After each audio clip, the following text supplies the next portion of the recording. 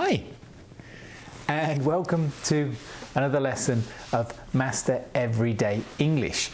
As you can see, I am dressed very smartly today for a specific reason. Because in today's lesson, we're going to focus on job interviews. And I'm going to give you some tips on taking a job interview in the United States, and we'll also look at a very standard conversation that you'll have in a job interview. Here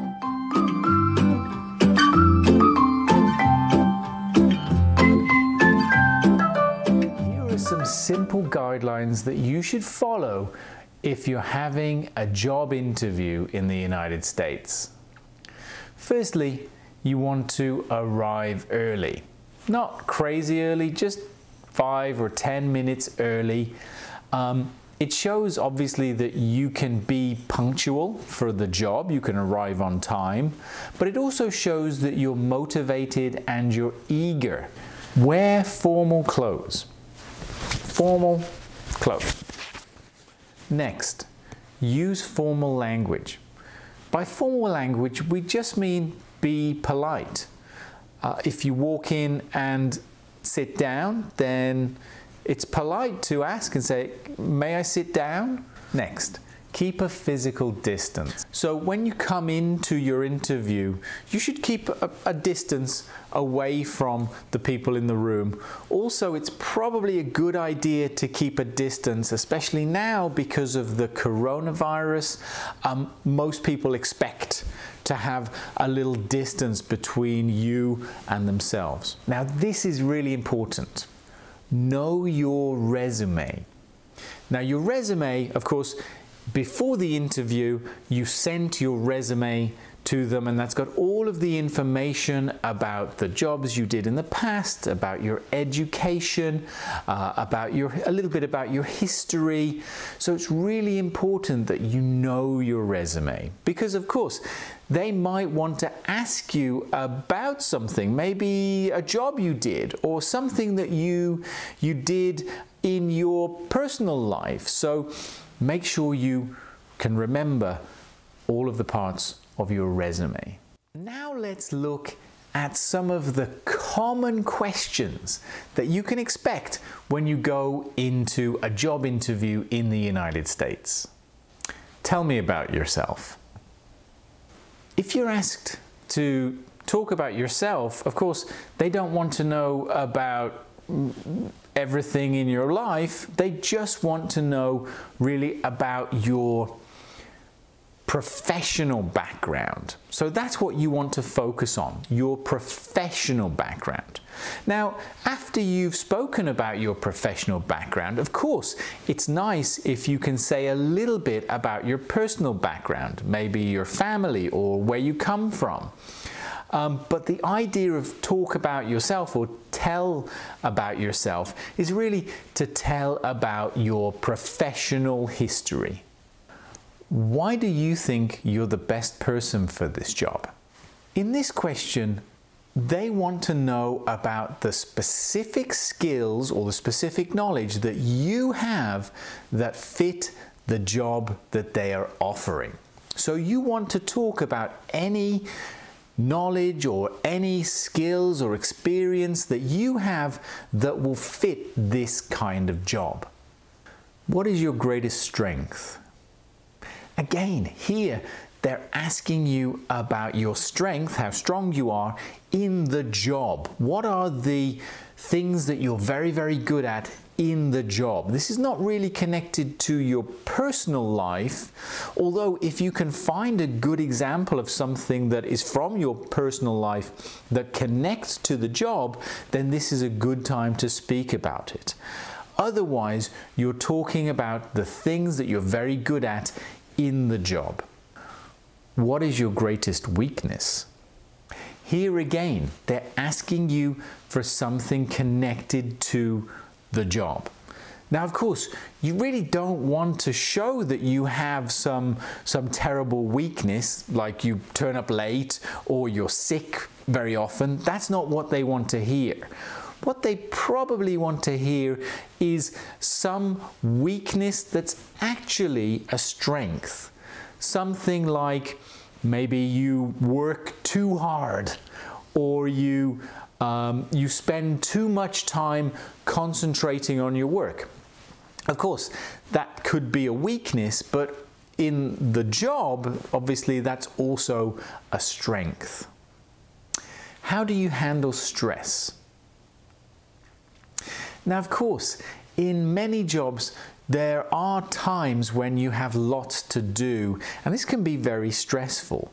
So they want to know how you will react in these situations.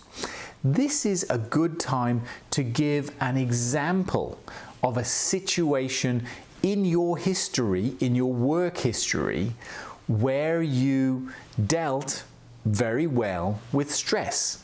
If there was a specific situation in a job where it was a stressful situation and you did something to control the situation, if you can give that example, that's really good to impress your interviewers.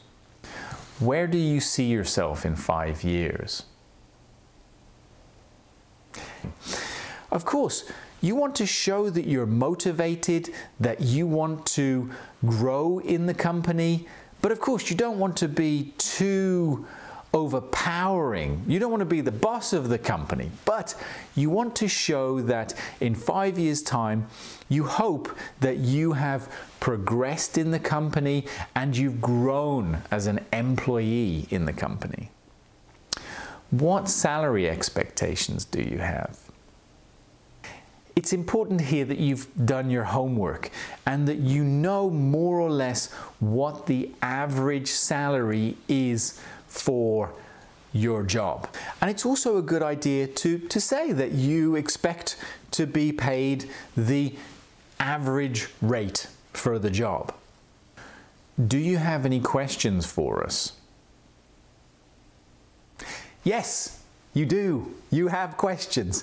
This is a great opportunity to show that you're motivated and that you want the job. If you can find out some information about the company so that you can ask questions about the company, maybe ask questions about their working policies or something about the history or something about their future goals of the company, this is a great opportunity to show that you're motivated and that you're interested in the job. So now let's listen to a very standard job interview. Listen to the questions and listen to the responses. So let's imagine this is the Master Everyday English Language School, and I'm looking for a new teacher to join my staff. Today, I'm interviewing Mary, and Mary's very interested in joining our staff as a full-time English language teacher. So, let's start the interview. Hi Mary, please come in, take a seat. Hi, thank you for having me. You're welcome. How are you today? Is there anything I can get you before we start the interview? Would you like some water or perhaps some coffee? No, I'm good, thank you. Okay, great. Firstly, could you tell me a little about yourself? Yeah, so I graduated with my degree in education, and I went on to get a master's as well. And I taught out of the country for 8 years. I taught English as a second language. And then back in the US, I've taught 4th grade math and science. Excellent. It sounds like you have a lot of experience. What do you consider to be your greatest strength? I think my greatest strength would be my dedication. So I will work long hours. I will go above and beyond what is asked of me to make sure that my students are learning. Okay, thank you. And on the flip side of that, what do you consider your greatest weakness?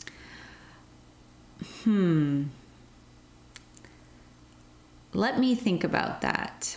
I have a hard time delegating tasks to other people. So I will say yes to a lot of things, and I have a hard time asking others for help or kind of delegating jobs to other people. And how do you handle stress? Yeah, so sometimes teaching can be very stressful. At work, I try to make sure I'm organized. I have a daily to-do list so I can track the things that need to be done. And I look through the whole week to make sure I know what's coming up during that week. If you join our English school, where do you see yourself in 5 years' time? I see myself as a important part of the team here at the school. I'm interested in helping to train other teachers. Okay, yeah, that's great. Thank you. Okay, well, thank you for coming in today, Mary. Do you have any questions for me before we finish the interview? I do have one question. I'm just curious if you have any plans to open up other branches, and if you're looking for anyone eventually to help kind of build and grow the school. That's a great question, Mary. Yes, absolutely. You're right. We are a small... We're finished for today's lesson. In today's lesson, I gave you some tips, some ideas that can help you to go into your job interview with a little more confidence. And we also looked at some of those very common questions that you can expect in a job interview in the United States. If you enjoyed the video, please give me a thumbs up. And if you want to see more of these kinds of videos, then don't forget to subscribe.